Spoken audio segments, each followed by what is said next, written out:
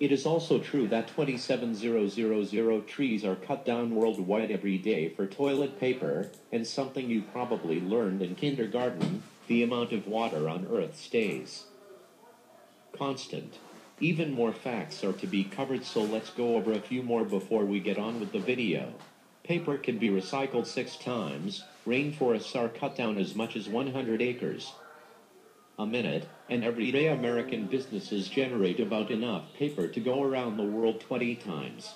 Now let's get to some other stuff for the video.